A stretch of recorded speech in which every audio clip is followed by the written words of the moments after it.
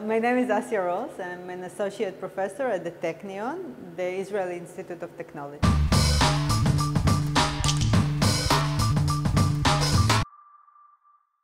So my team and I are studying the connection between the brain and the immune system and how emotions and thoughts can change the way our body responds to challenges like infection or disease.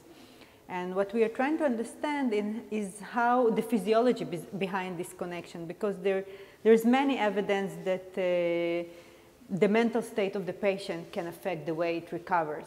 But as long as we don't understand how it happens, we don't have a way of using that, and it stays in the realm of almost episodal anecdotes and not something that we can use in clinic. Placebo effect is an example for how mental state or the thoughts and emotion can affect the physiology of the person. So there are many cases, it actually doesn't work on everyone and it's not every disease, but in many cases people can get a sugar pill and get better. And there's a big question what happens there and how can it happen that something that is almost inert, it is practically inert, affects physiology so much, and it seems that the psychological component takes a very big role in this case.